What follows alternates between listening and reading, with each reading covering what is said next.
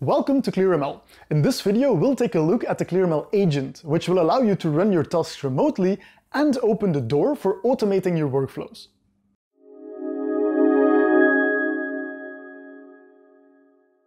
Remember our overview from the previous video? We talked about the pip package that allows us to run experiments and data management, as well as the server, which stores everything we track. Today, we add a third component, the clearML agent.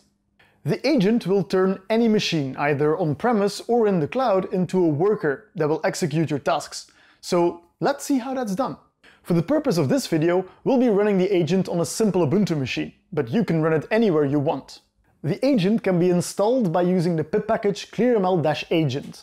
Then we run the command clearml agent init to connect our agent to the clearml server.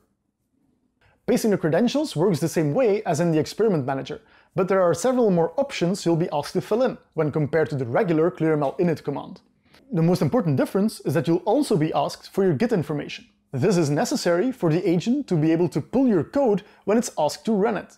You'll find more information about these settings in our documentation. Before we run the agent though, let's take a quick look at what will happen when we spin it up. Our server hosts one or more queues in which we can put our tasks, and then we have our agent. By default, it will be running in pip mode, or virtual environment mode. Once an agent pulls a new task from the queue to be executed, it will create a new Python virtual environment for it. It will then clone the code itself, install all required Python packages in that new virtual environment, and it then runs your code and injects any new hyperparameters that we changed in the UI. Pip mode is really handy and efficient. It will create a new Python virtual environment for every task it pulls, and will use smart caching, so packages and even whole environments can be reused over multiple tasks. You can also run the agent in conda mode or even poetry mode, which essentially do the same thing as pip mode, only with a conda or a poetry environment instead. However, there's also Docker mode. In this case, the agent will run every incoming task in its own Docker container, instead of just a virtual environment. This makes things much easier if your tasks have system package dependencies, for example, or when not every task uses the same Python version. For our example, we'll be using Docker mode. Now that our configuration is ready, we can start our agent in Docker mode by running the command clearml agent daemon docker. After running the command, we can see it pop up in our workers table. Now, the agent will start listening for tasks in the default queue, and it's ready to go. Let's give our workers something to do, shall we? Say you have a task that you already ran on your local machine, and you tracked it using the two magic lines that we saw before. Just like in the last video, we can right-click and clone it. So now it's in draft mode. We can easily change some of the hyperparameters on the fly and enqueue the task. The agent will immediately detect that we enqueued that task and start working on it. Like we saw before, it will spin up a Docker container, install the required packages and dependencies, and run the code. The task itself is reported to the experiment manager just like any other task, and you can browse its outputs just like normal, albeit with the changed hyperparameters that we edited earlier during draft mode. On the left, we can see a button labeled Workers and Queues.